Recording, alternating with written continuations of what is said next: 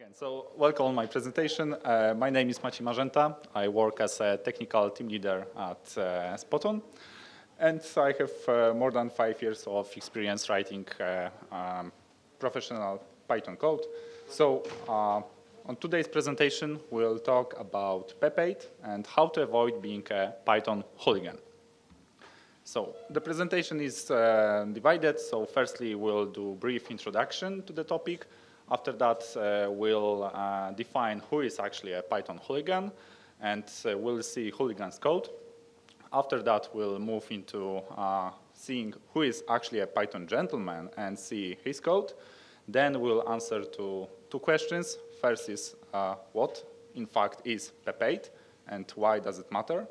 After that, I will provide a couple of examples in the code showing PEP in details.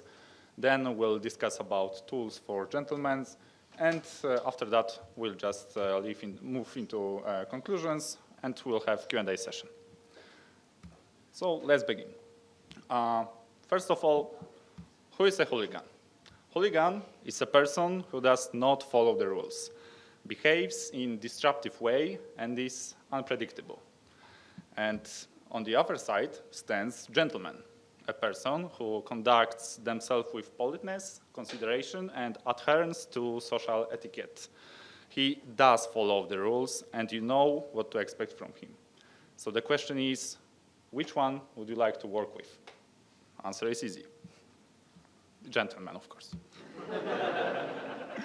Okay, so let's define who in fact is a Python hooligan. So his code often lacks clarity and is hard to read due to poor organization, lack of comments, inconsistent name schemes, etc. Another thing is inefficient code. Python hooligans might prioritize result over efficient and optimized solution, leading to resource-hungry, slow code. Another thing is low maintainability. Code can be difficult to maintain, update, or debug due to structure and lack of documentation. And the last is he disregards conventions. So they tend to ignore the established conventions like PEP, leading to inconsistency in their code. And here is the example of hooligan's code. As you can see, he just defined some function with name of calc. So probably it calculates something, but this is just my guess. He also left some really nice comment that doesn't give us any value, but just takes some time to read. And there we have some the x, the y, the square, and at the very end it returns square root of d square. And the result of that is 4.24. So I will just give you a couple of seconds to maybe you can actually try to understand what exactly is calculated here. Yeah, it's not that easy. So let's move on to defining a Python gentleman.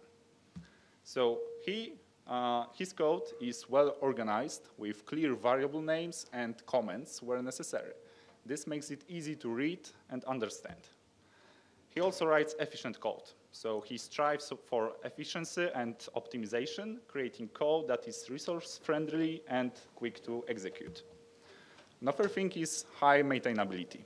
Python gentleman's code is designed with future modifications in mind, ensuring that any changes, updates, or fixes could be implemented smoothly and efficiently. And he does follow conventions. So he respects and adheres to established conventions like PEP, leading to consistency in their code. And now here is the sample of gentleman's code. In fact, the only difference from the hooligan code, from the interpreter's perspective, are the arguments. Because here we are just accepting two tuples, and each of the tuple contains the coordinates of first point. You can also see that the function name actually says that it calculates distance. What's more, you can see in the docstring that it calculates the Euclidean distance between 2 points. So with that, you almost already know what to expect. But if you look at the body of the code, then it's even easier. Like he's unpacking the coordinates, he's doing some basic math, and returning the distance. And the result is exactly the same. So as developers, you probably know which code is better. But the thing is, have you ever wondered what are the rules that should be followed in order to have code looking like that instead of the code of the Hooligan? And these rules actually are here in PEP 8. So let's move on and answer to what is PEP 8.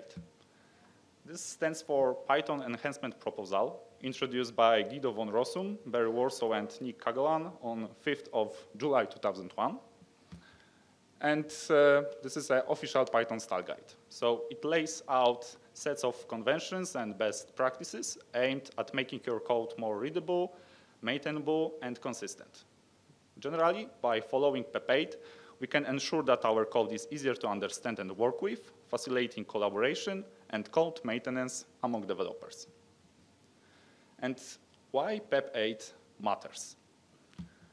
So first and foremost, PEP 8 promotes code readability. This is particularly crucial when collaborating with other developers, as it ensures everyone is on the same page when it comes to style and convention.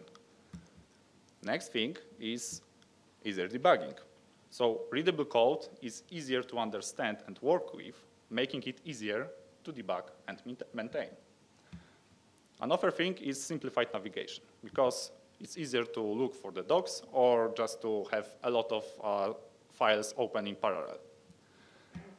And the most important thing is efficient maintenance, because as the code base grows, it can become increasingly complex and challenging to manage. Adhering to PEP 8 standards ensures that your code remains organized and easy to navigate, allowing for smoother development process, efficient maintenance, and easier integration of new features. So I think that I already convinced you why PEP 8 matters from the developer perspective. But the question always is how to convince the stakeholders to actually allocate some time for developers to improve our code base. And I think that generally the easiest thing to say is that PEP 8 equals to money. Because if you can easily maintain the code and you can easily add new features, that makes market advantage, which leads only to getting more profit for your company. Okay, now let's move on to PEP 8 in details. So firstly, we'll focus on code layout. Indentation. So 4 spaces per indentation level and prefer spaces over tabs. According to PEP 8, tabs should be used solely to remain consistent with code that is already indented with tabs. However, for example, in PyCharm, by default it uses tabs. So as you can see, PEP 8 conventions are not set in stone, and they are rather a guide worth following than to just blindly stick to them. So let's see this example. Generally, continuation lines in Python should align wrapped elements either vertically using implicit line joining or with a hanging indent, ensuring no arguments on the first line and clear indentation for continuation. So in the first example, you can see that we have long function name with 4 arguments, and foo is the result of this function. It's easy to see where are the arguments and what is in the function. But for example, here in the long function name, the arguments generally are not vertically aligned, which means it's harder to see where the arguments ends. Another thing is adding 4 spaces to distinguish arguments from the rest. As you can see in the long function name, the body of this function is easily distinguished from the arguments, but at the very bottom, at the first glance, you cannot say whether in which point the body of the function begins. Now let's move on to line lengths. According to PEP 8, lines limit all lines to a maximum of 79 characters. So as I already spoke, PEP was introduced almost 22 years ago, and a lot has changed during that time. Right now, the average monitor with 16:9 aspect ratio can open 4 files at once in a split screen. So generally, I suggest to having it bigger, maybe 100 or 120. It doesn't matter that much, but it matters to have it set. So with that, it's going to be easier to integrate linters that I will talk about later in this presentation. And here is the example of how easy you can actually see 4 files of the Python, which actually increase the performance of code navigation and overall development.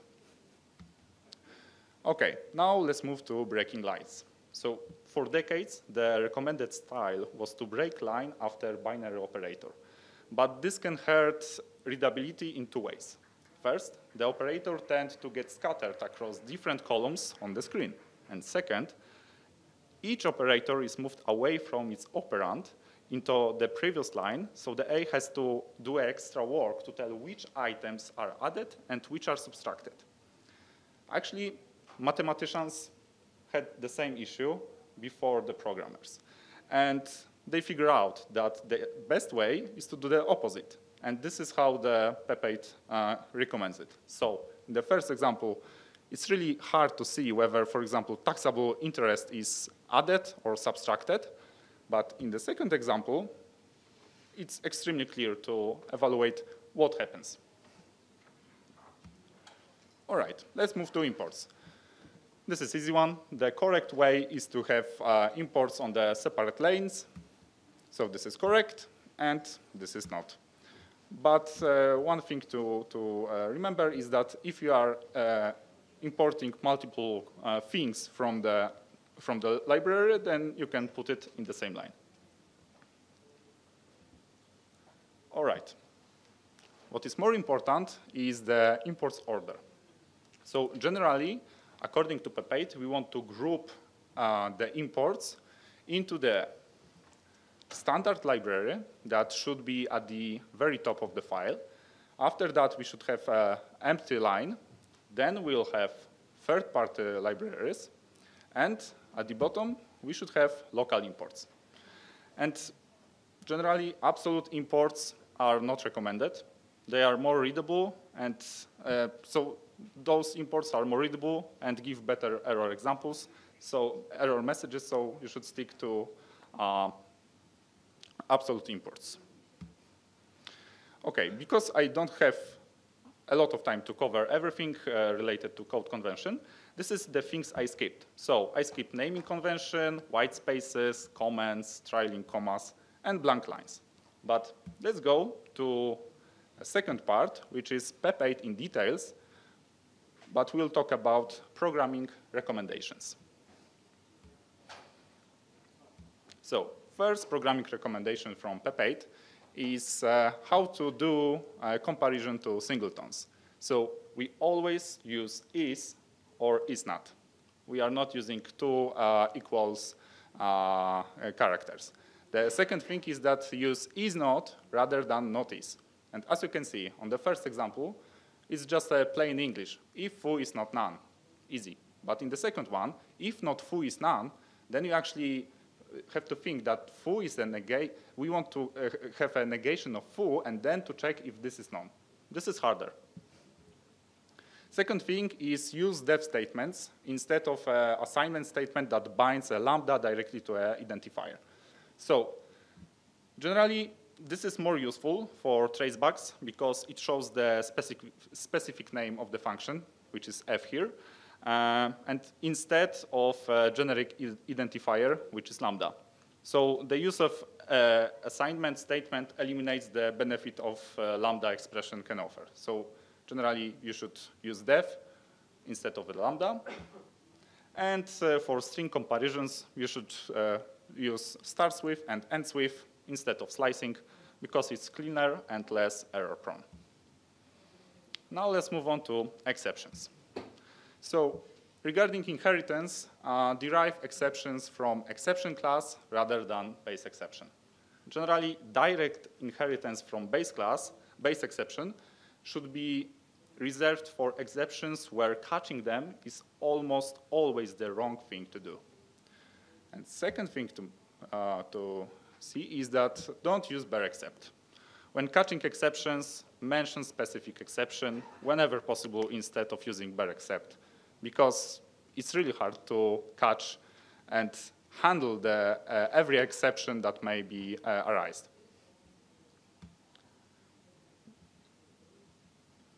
All right, let's move to exception part 2.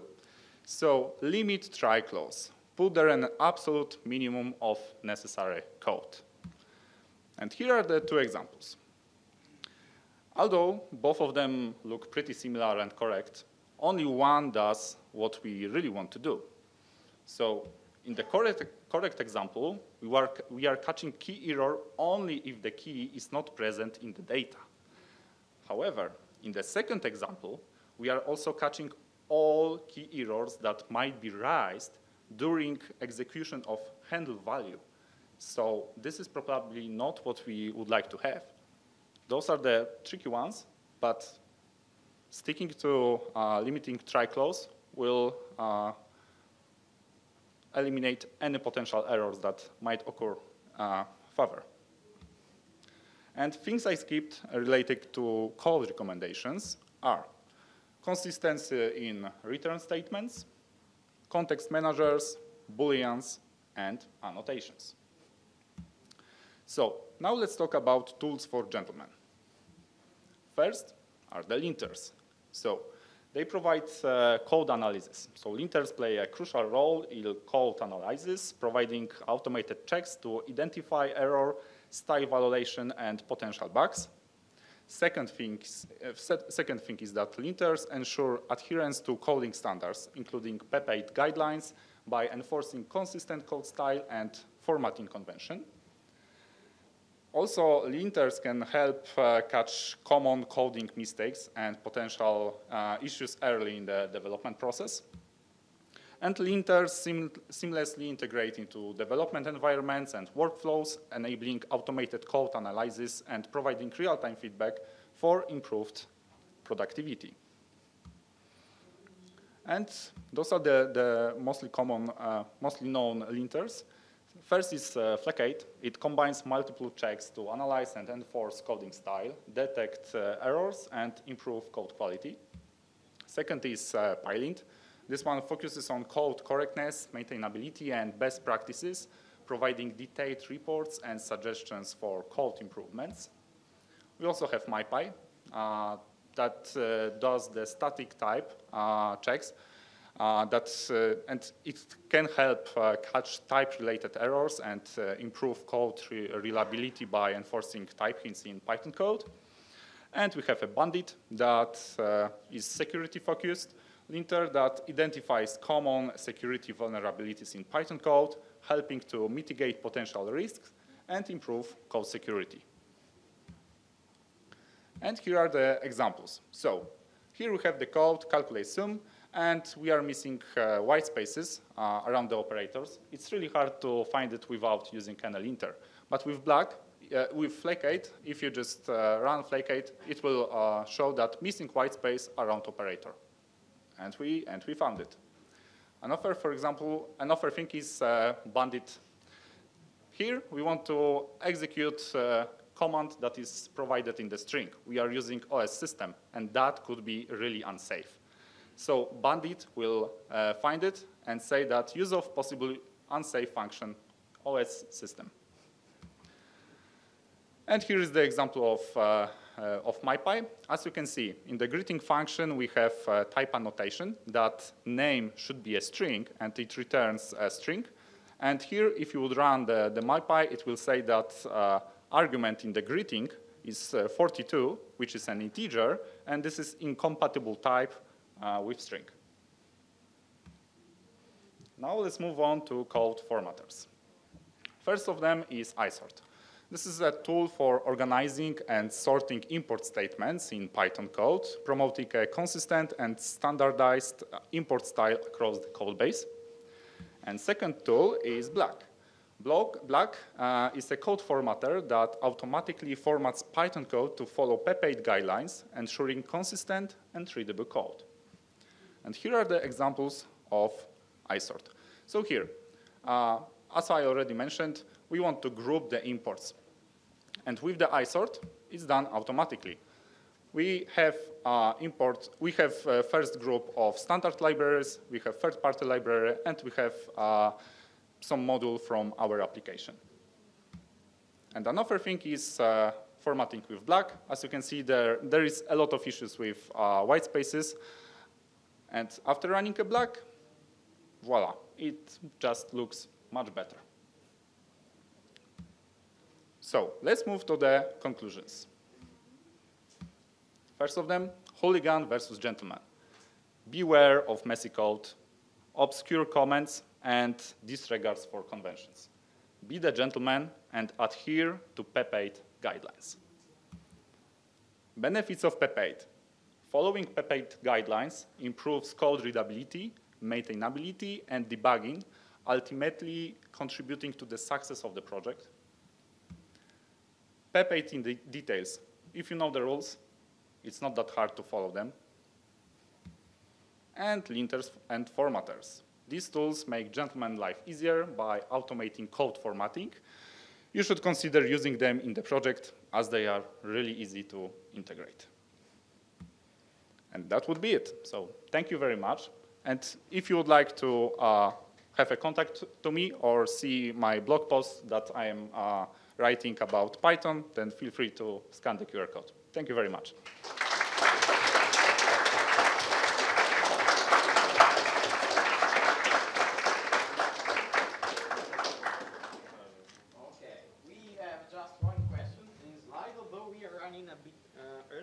So if you guys want to add some questions, you're still in time. So the first one will be, which linter should be used in an already existing project which does not have any linters added to it? All right. This is a really great question. So generally, I would use isort and black, as they are automatically will refactor the code that you already have. And another thing is that I would use flakeates with the plugins that are matching your project. So for example, if you are using Django, then go and look for flakeate Django. If you are using PyTest, go and search for flakeate PyTest, and so on. With that, I think it's not gonna be really hard to have these tools integrated. However, if you would like to also implement MyPy, well, that will unfortunately take a lot of time. Because for the MyPy, you need to add type annotations for almost everything that you have. And believe me or not, but this is really difficult thing to do. So yeah, black, isort, flakes, and whatever was mentioned before, like isort. We have another question, which is, do you usually, let me rephrase here. Do you usually run linters in a hook before commits? Yeah, so there are two ways. Like, generally, I use GitHub Actions for running the linters, but actually hooks in the pre-commit is also a great way to do. One thing to keep in mind is sometimes there could be a mismatch between the linters versions that you put in the requirements and the version of the library that you have in the GitHub pre-commit. So if you really often change the version, then I would go into CI like GitHub Actions or CodeFresh or whatever you are using. Okay, let me see. Okay, we have another one. Awesome question, actually. Let me see. What do you think about breaking lines when too long? Is it a good habit or does it break readability? Well, this is actually a really tricky question because, as you already saw, in the average monitor you can fit 4 open files, or 4 Python files. If you wouldn't break the lines, then you would have to scroll to see the whole line. And in my opinion, it's better not to scroll and see all the code than to scroll and see the code. So I would go into breaking the lines anyway. Okay, I'll ask a personal one. So about this, would you say that black default, like I think, is 90 break a line? I think it's 10 more than the page recommended. Like in the PEP page, we have 79 or something like that. But anyway, you can just have one configuration file, and it will just work for all the linters. Okay. Let me see if there's any other questions. No. So, thank you. Thank you.